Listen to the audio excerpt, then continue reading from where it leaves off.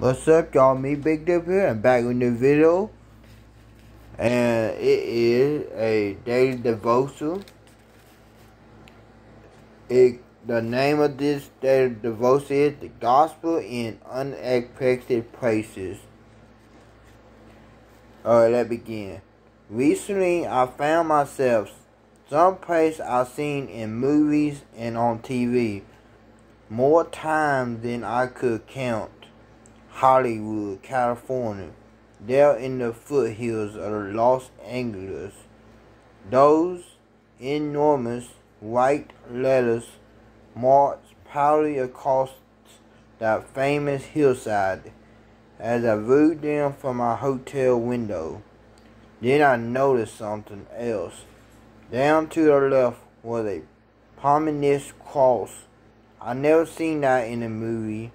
And the moment I left my hotel room, some students from a local church began to share Jesus with me. We might sometimes think of Hollywood as only the epicenter of worldliness and other contacts with God's kingdom, yet clearly Christ was at work there, catching me by surprise with his presence. The Pharisees were constantly surprised by where Jesus turned up. He did hang up with the people they expected and said, tell us he spent time with tax collectors and sinners. People who lived persistently strange, unclean, yet their Jesus was among those who needed him most.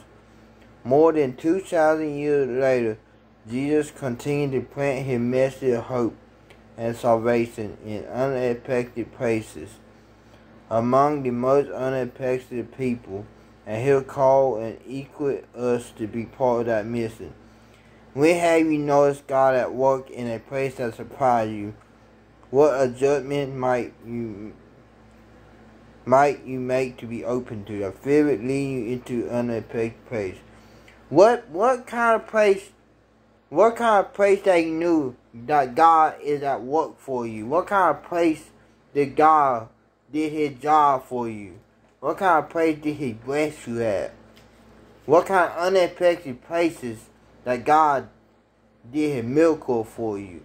Was it at home? Was it at work? Was it in a different state, a different country? What kind of work did God did for y'all in unexpected places? I would like to say thank y'all for watching. Bye, y'all.